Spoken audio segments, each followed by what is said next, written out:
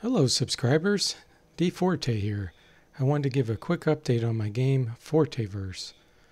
So today I'm going to be talking about two classes, or as I call vocations. We have the Bounty Hunter and we have the Bard. So let's take a look at the Bounty Hunter first. So I made an elf bounty hunter here, and they have some specific skills unique to them. Firstly, they have what's called a knockout attack, because bounty hunters typically will try to capture someone and knock them out, maybe from behind or even right in front of them. They can do it. So they specialize in trying to knock them out so that they can take them with them. So they have that skill.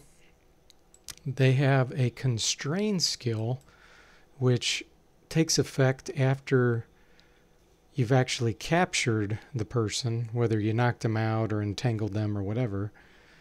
It allows you to tie up their hands, maybe puts them over their mouth so that they can't speak, basically constrain them so that you can take them with you. And they also have a skill called entangling, which essentially means you can use maybe a whip or a net or something to get them all bound up so that then you can constrain them. So those are the kind of cool skills that a bounty hunter can get. Now, the other interesting thing about bounty hunters is they're the only ones that will be given special quests to capture someone like this. So there's going to be all kinds of quests that are handed out in the game, and depending on your vocations, it'll determine what types of quests you get. So, of course, based on your reputation of being a bounty hunter, you will get assigned quests to go do this. And then, of course, you'll increase your experience and everything else as you complete those quests. Now, I also wanted to show they have also some miscellaneous weapon skills, mainly related to crushing type attacks or blunt attacks. But they also have a tracking skill that helps them to find the person that they're looking for. And that'll be implemented in a way where you'll get hints and kind of lead you in the direction of where you're supposed to be heading. And depending on your tracking level, it'll help you do that. And then while we're at it, since this is an elf bounty hunter, I'll talk a little bit about some of the elf bonuses that they natively get.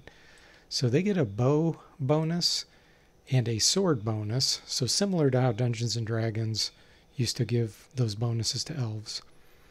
They also have ultravision, which means they can see ultraviolet light, which helps their vision in dark areas. And then they also have some resistances. They're immune to sleep attacks or spells, and they're immune to charm. So again, similar to Dungeons & Dragons, those effects won't work on elves. So that's about it for the bounty hunter. Now, the bard I've shown before, but we'll talk about it specifically. Hey, what's up? So here I've created a halfling bard, and they of course can use a lot of ranged weapons, some others like whips and knives, but the skill specific to them, of course, is musical instrument. And as you can see, normally I would have 40 here because that's what you can max it out at starting when you're creating a character. But I've actually used it a few times here, and it's gone up by 0.065. So as you use it, this number will keep going up, and you'll be able to track your progress on your skills. And that's true of any skill. But of course, musical instruments, their main one. But they also have a skill called entertainment, and you'll be able to use that in various areas, potentially to even make money. So like you could be in a town or a tavern, and maybe you want to entertain someone to get paid, or I don't know, maybe just to distract someone. You'll be able to use that skill. And they also have this gather information skill, and that'll help them basically by socializing with other people and life forms to be able to possibly get some tips and rumors and things of that nature. So let's go ahead and use the instrument that I have equipped with the Bard. So I'm trying to debate on what kind of musical instruments they're going to start with, if I'm always going to give the same one or if I'm going to have some different ones. I'll probably lean toward having different ones, but this particular one is called the Lute of Distraction. And there's a particular condition you can get in the game called Distracted. And of course that'll impact your ability to dodge or maybe even miss a turn or something of that nature. So I'm going to use that on my own character here. I'll use it on Bolo, the bounty hunter. So you can hear the music went off, and there you see the little distracted icon. So he did not resist it. And if we come in here and look at conditions, you can see that he's distracted right now. Now in a second this is going to go away. I think I have it last, 30 seconds to a minute. But yeah, there it disappeared. So in combat, it may only last, I don't know, 5 rounds or something of that nature, but your music skill may affect the duration as well.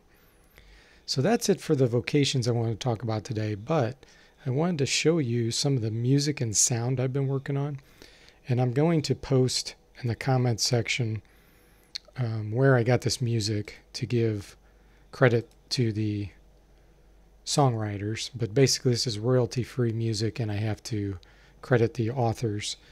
So I'm going to head toward Springfield right now, and you're going to hear some music kick in the background.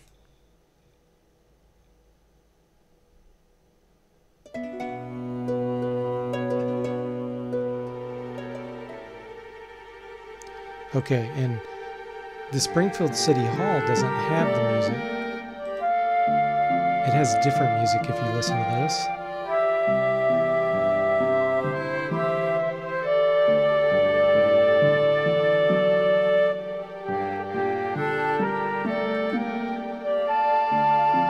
So now I'm going to head to the temple. Okay. And you're hearing the music fade out. I don't have any music for the bank, so that's why it is silent. Same for the marketplace. But once I arrive at the temple, then you're going to hear the music for that. And I'll probably have music, if I can get enough provided to me,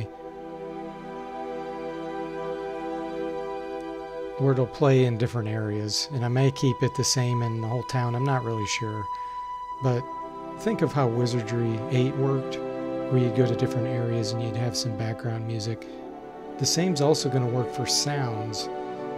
Like if you go into a swamp, you might hear random frog sounds or insects and things of that nature. So I want sound to be a really big deal with this because my graphics are going to be limited. And I feel like with sound and music, I can make this a lot more engaging. And of course, you'll be able to turn it off if you want. Turn off the music by itself or turn off sound effects. But I just wanted to show you that how it fades in and out based on the areas you go to, and now I have that implemented. So once again, I'll put in the comments section, give credit to these authors for their great music. So I hope you guys enjoyed this update, and I will see you next time.